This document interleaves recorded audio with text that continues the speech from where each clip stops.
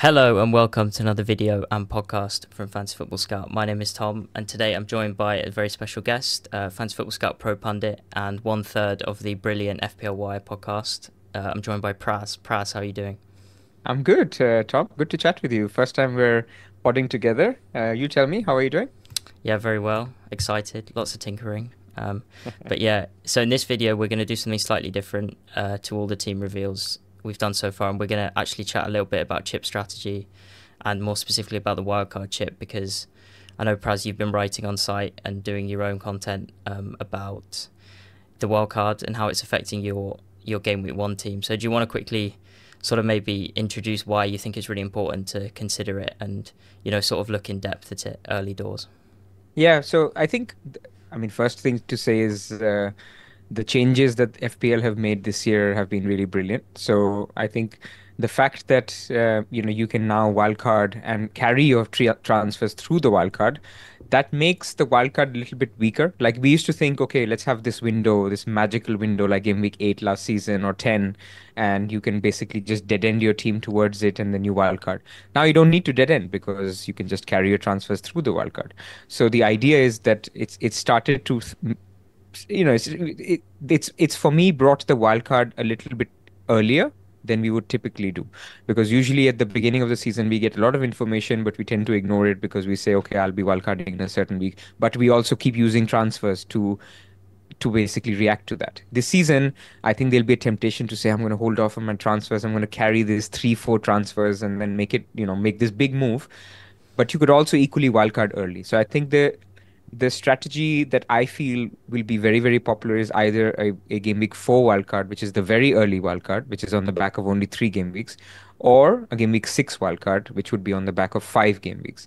And the game week 6 wildcard appeals a little bit more in terms of fixtures, because in game week 5 Man City play Arsenal, so you want to avoid those guys and then get them all in your game week 6 wildcard. And also for game week 6, in the first 5 game weeks, Liverpool and Newcastle have really good fixtures, then you can sort of let go. So there's a natural swing in game week 6 anyway, which feels early, which I think will be popular in terms of a wildcard window. So that's my early thoughts in terms of it.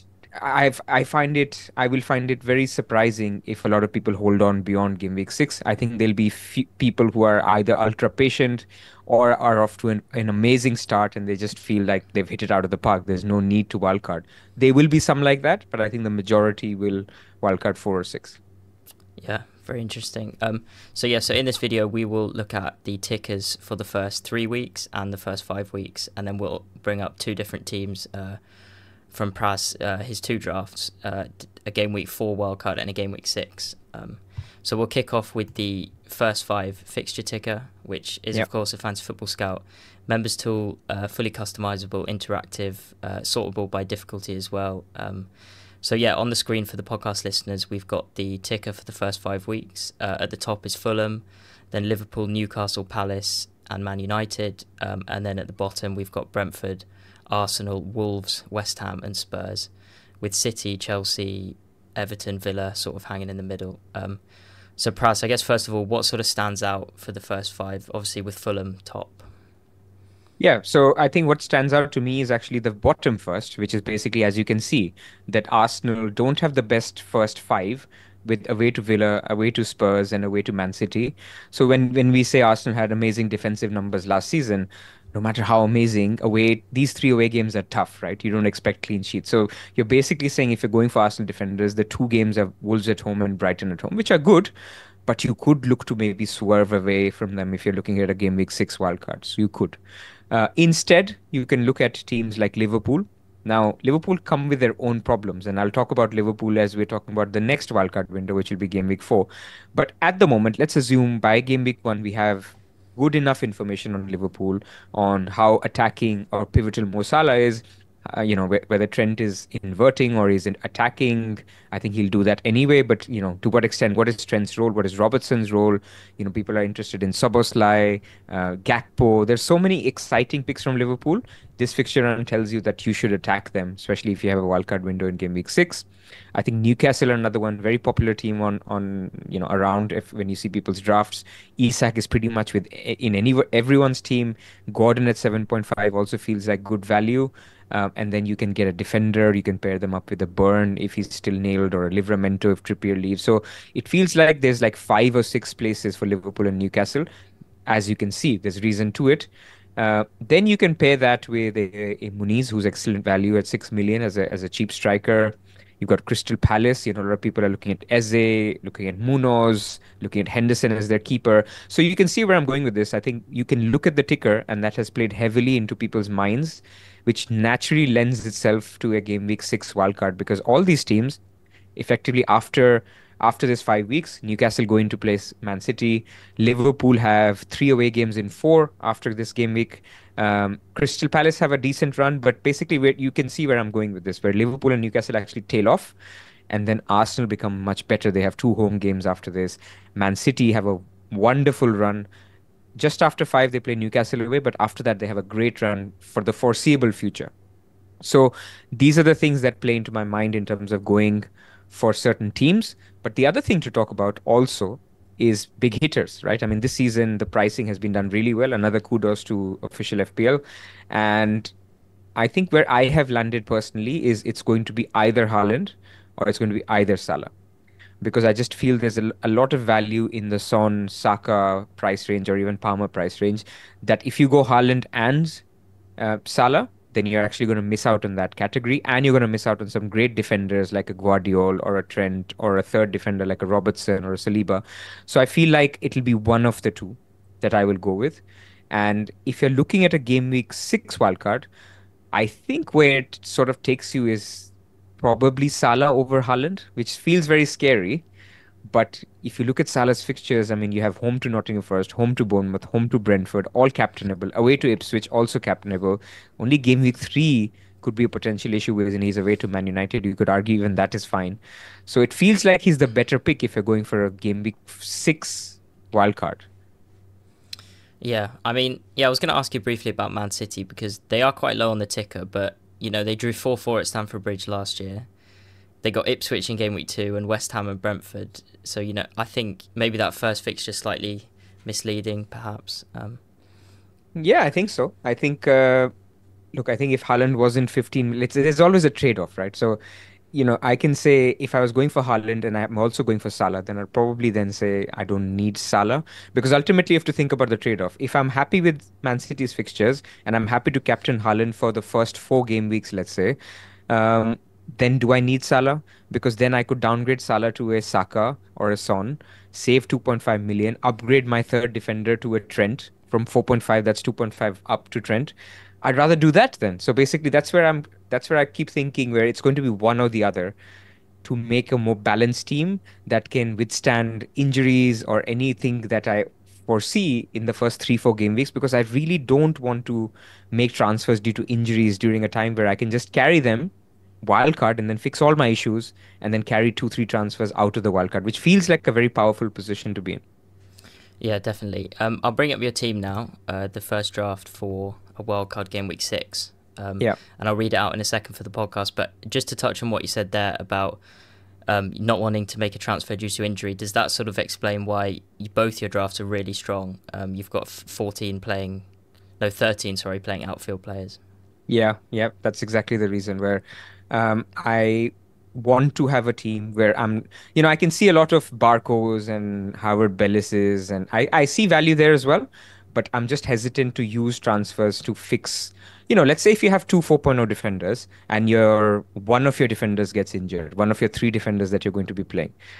I think that immediately says, okay, I need to use a transfer to fix this. It's annoying. I'm trying to avoid that. Now, I'm not saying I wouldn't end up with a cheaper bench. I could, and you'll see in my second draft, the shorter your wildcard horizon, the cheaper the bench can be, because you can just, if you get an injury in game week 2, fine. Game week 3, you just play who you can and then wildcard. When you're going longer, and I think game week 6 is longer, then you want to avoid those things. So that's at least the thinking for now, and especially because I'm going for a one premium only, I can afford that.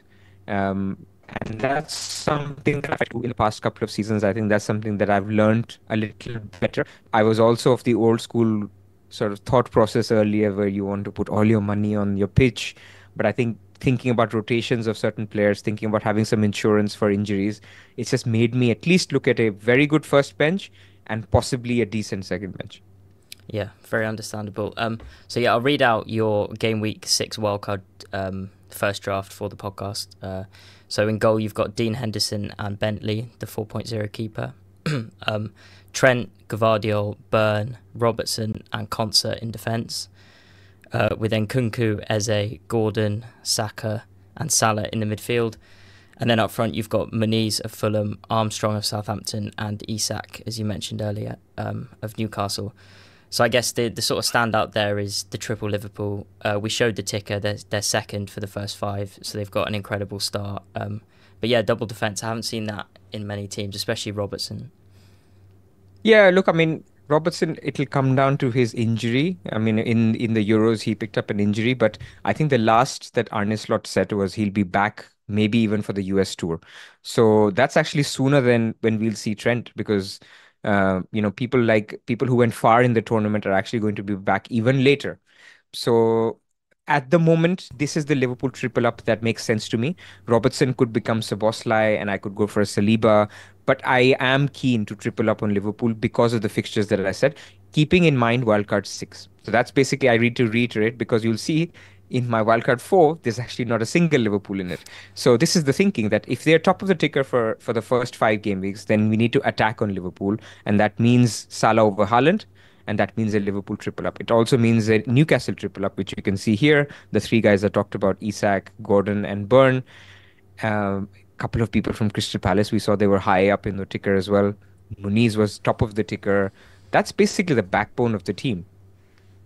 Yeah, I mean, how do you see Liverpool shaking out in pre-season? Do you think there's potential for a Gakpo, a Diaz, or maybe even a Darwin? I don't know how you feel about Darwin, but I mean, I've heard people saying Gakpo, especially with the Dutch connection there with the manager, and obviously had a great Euros as well. I'm open to all possibilities for Liverpool. I think both upside and downside. When it's a new manager, I mean, you may have seen it with Mourinho, although Chelsea still continue to be successful with new managers coming in. I think Man United really felt it when when a marquee manager, the guy who's brought you success, leaves. It's just so hard to replicate. It's not so easier said than done. But Liverpool have a good structure in place, unlike Man United, who suffered because it was basically broken at the top. So I do think Slot could do well still. So I do think there's upside here, and these are the kinds of teams where you find hidden gems which everyone ends up on in 3 or 4 weeks. I think Gakpo could easily be one of them. I think Darwin could easily be one. We need to be open-minded on Darwin again. Jota could be that. Szoboszlai could be that. So the problem with Liverpool is simply that these players aren't, apart from Szoboszlai, Salah, I can't think of a single player that would actually fit and playing not rested for the US trip. Yeah, definitely. You mentioned Man United briefly there. I got to ask, because I think they were 5th on the ticker for the first 5, and you haven't got any of their players. Obviously it's quite hard to know where to go in the attack, but they potentially have a 4.5 defender to consider. I just don't see a clean sheet apart from the first game. Unfortunately, I mean, the defensive data was terrible. It's just a team that you wait and watch. I mean, Rashford could be tremendous value. Rashford is like this yo-yo player that is underpriced. He does really well. Then is overpriced, does really badly. So maybe this is the season he's again underpriced and does very well. I mean, he's what, 7 million? It's just incredible for Rashford for what he's capable of. I think even Bruno is good value. I've seen Bruno in a few drafts at 8.5 years. But I just don't think defensively you need to go there. There's other good picks for 4.5, like a Konza or a one that I have in my draft at the moment.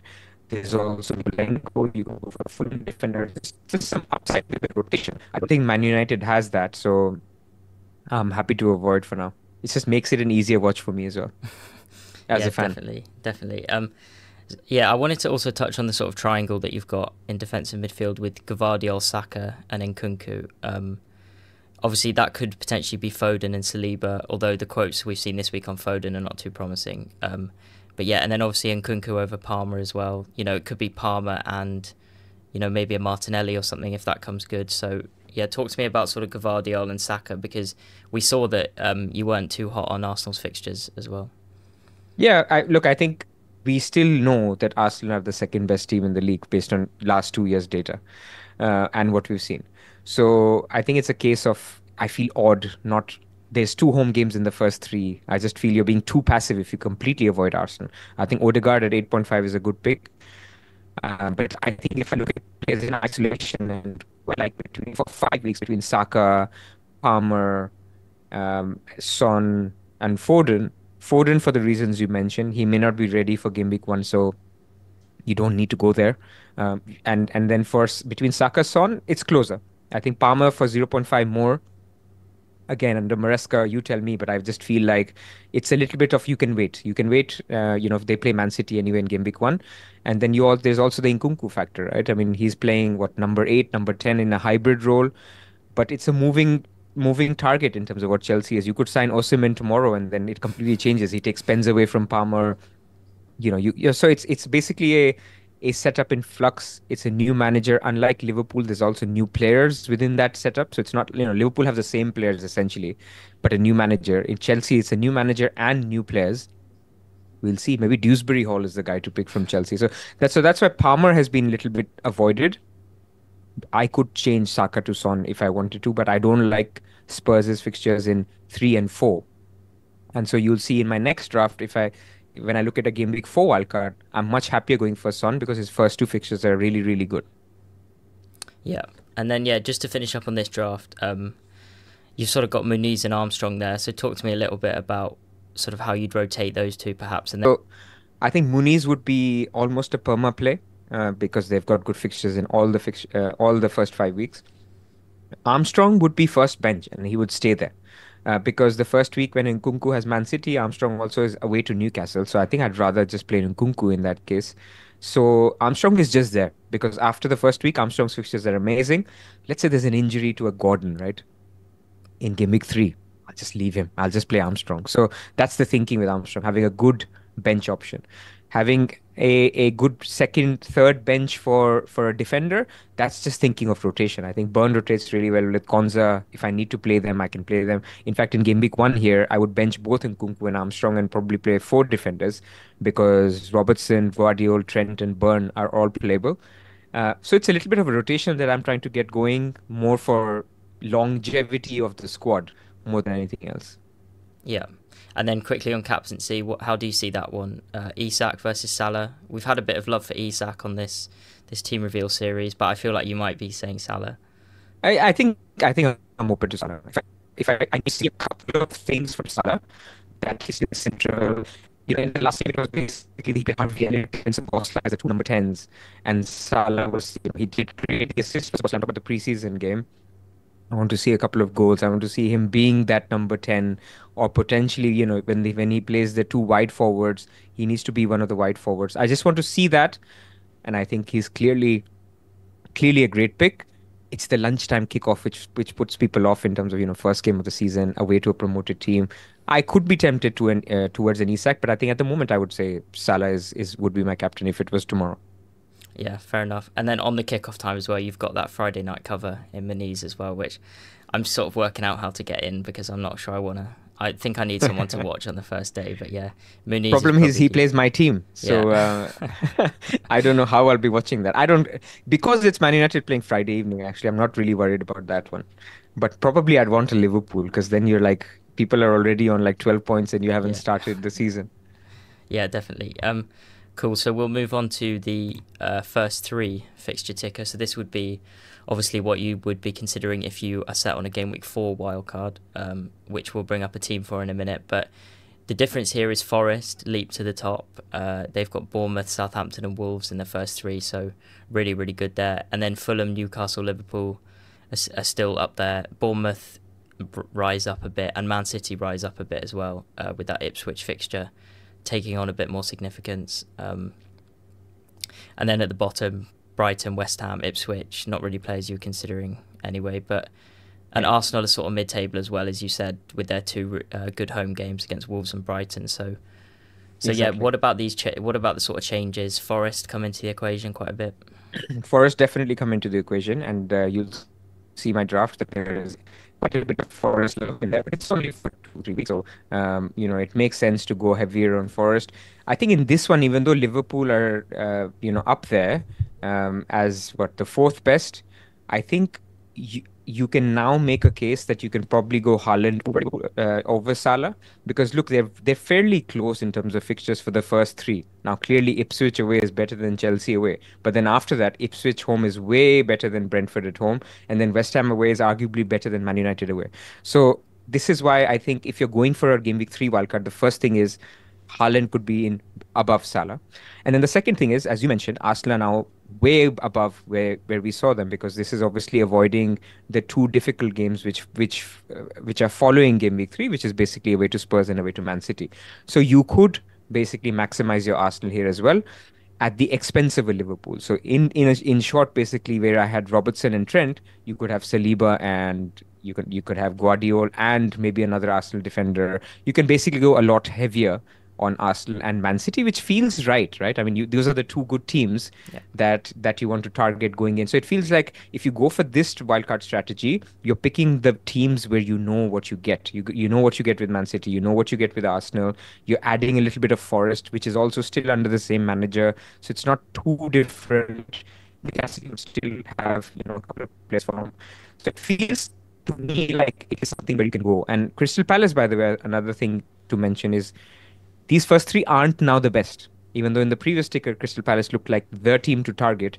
I think here, what you can say is, I'm going to watch Crystal Palace for 3 weeks. Away to Brentford, not great. Away to Chelsea, not great. Home to West Ham, okay, nice fixture. But I can watch them, and then I can decide if I need to have a Munoz, if I need to have an Eze, if Eze is he even staying, is Kamada the guy to pick? So I think that also lends itself to a good pickup, and then you can avoid Aston Villa and Chelsea and the guys at the bottom. Yeah. Yeah, I think that Man City Chelsea game is causing people a lot of headaches.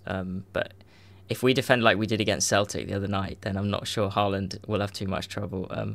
But on the flip side, they could be without Rodri and Foden. So, that game is it looks quite interesting, at least for a couple of weeks out.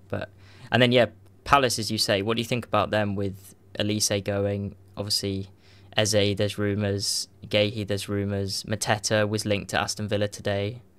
So do you sort of see them as the form team from last season, or is your mind back open to them being a little bit worse? I mean, I think if you remove transfer speculation, I'm very high on them.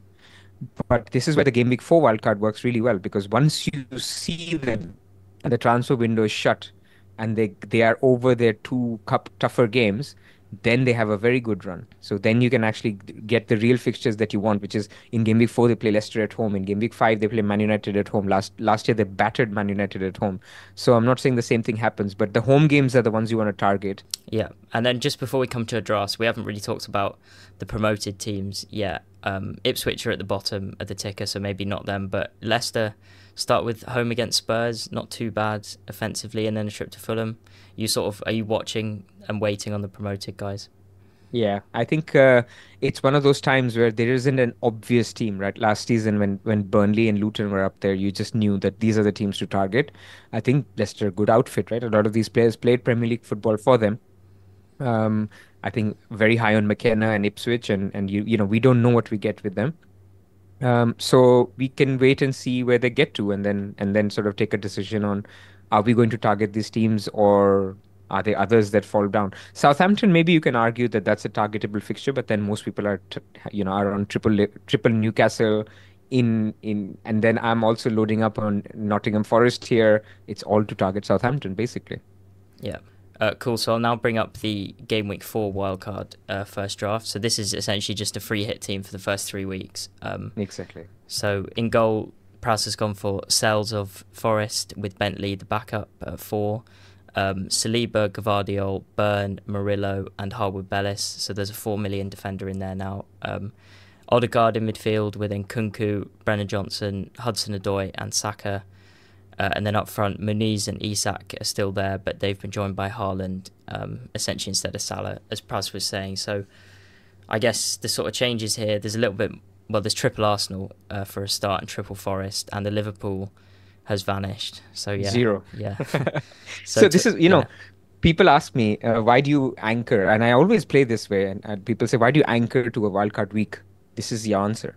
Because just by shifting your wildcard window by 2 weeks, there's so many different players that I start with. And neither of the teams are bad, right? Neither of the teams are bad players. But it's just about how do you strategize what weeks you want to target.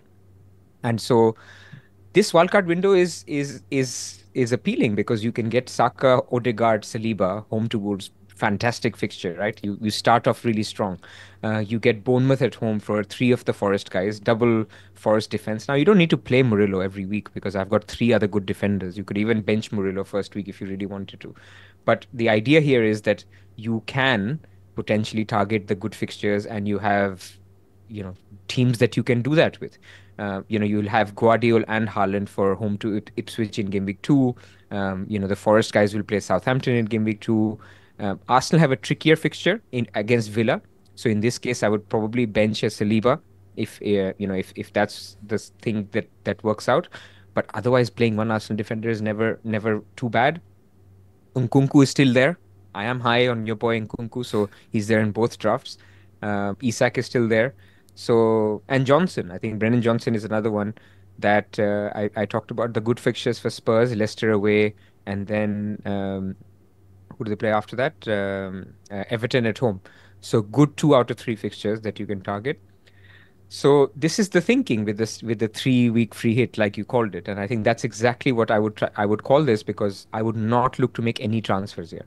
In fact, in this draft, the reason why I've gone for a stronger fourth defender and possibly good 8 attackers is because even if there's an injury to a Brennan Johnson or a Dan Burn or even a Saliba after first game week, I'll just leave it and then I'll just wildcard in game week 4. So then you carry 2 free transfers into your wildcard. You take all the new information that you get in on Liverpool, on Crystal Palace, on Leicester, all the other teams, and you already know what you have with Man City and Arsenal. It will help me understand who the key enablers are. Is it Kamada? Is it Hudson-Odoi? Is it somebody else? And then I can make a more informed decision on my way, game week 4 onwards wildcard team. And the fixture swing that we discussed in the game week 6 part, that I would use with my free transfers because I'd be sitting on hopefully 3 or 4 free transfers, so I can transition out my I would get Liverpool players in my wildcard 4 because they have good fixtures. I would transition them and bring back Arsenal guys by game week 6. That would be the rough play that you would try to do with this. Yeah, I mean, I'm not gonna lie, this is really making me think because there's loads of positives. The sense that you get a free hit to start essentially for 3 weeks. You don't have to make transfers, and then you're wildcarding, and then you're coming out with 3 or 4 free transfers. So yeah, there's a lot to like, and the price points as well. You're covering off premium midfielder, premium defender, Haaland. Yeah, this is really, really good, great content, really good, really interesting. But yeah, someone who's been in both drafts, Gavardiol, talk to me a little bit about him because he hasn't moved despite not being too high on City's fixtures for the longer term draft. I mean, I didn't own the guy last year when he was doing all the things he was doing at the back end of last year. I think he feels like a Cancelo type pick back in the days when, you get attacking threat and one of the best defenses in the league. So if Arsenal had, if Ben White was 6 million as well, I think he'd be in a lot of drafts. So you get a similar thing where attacking potential, great team.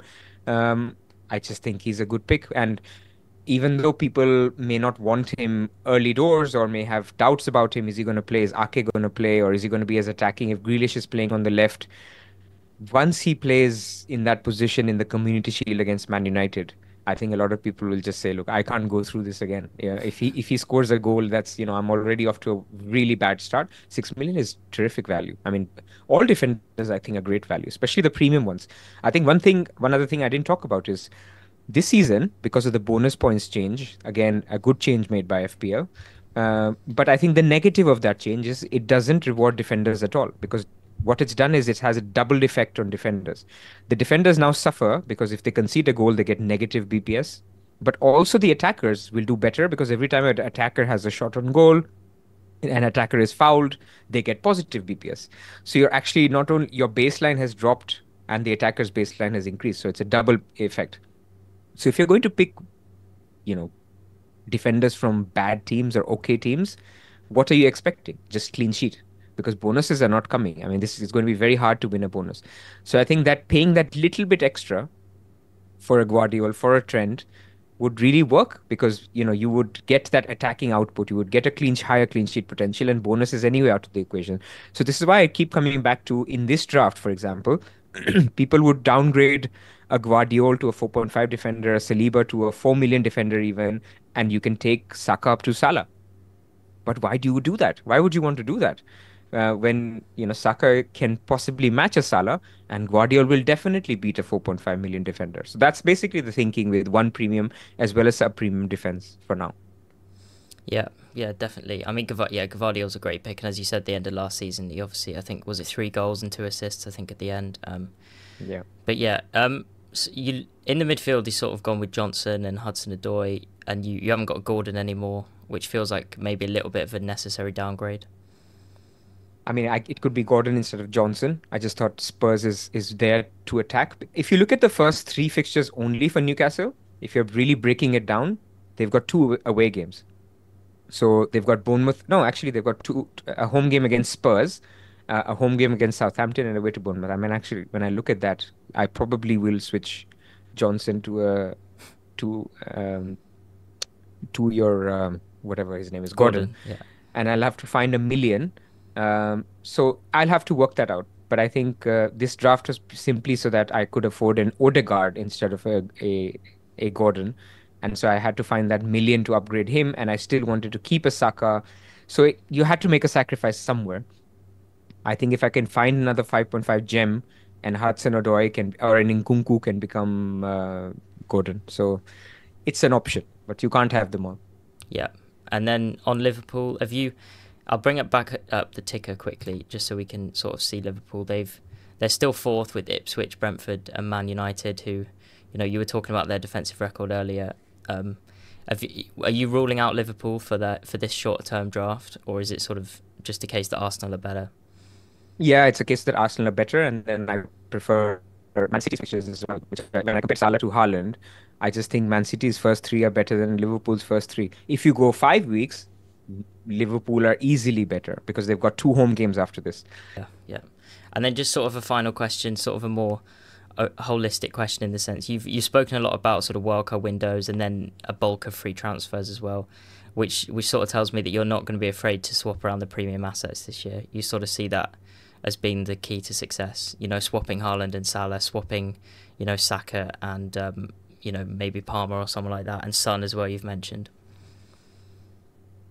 I think it's a sign of pricing that most people will look to do that. I think you cannot just say, I've got 0.2 tied up in Saka, now I'm not going to move him to Palmer, even though Palmer has 5 good fixtures. You'll have to be open between Haaland and Salah to switch around. You'll have to be open between Saka, Son, Palmer, Foden to switch around, possibly have more, even in defenders. I think a lot of people will end up post-wildcard on at least one Arsenal defender, but apart from that, you can switch around between Guardiola and a second Arsenal defender and a Trent, or even go down and downgrade. So I think nobody feels a lock, and that's a good thing.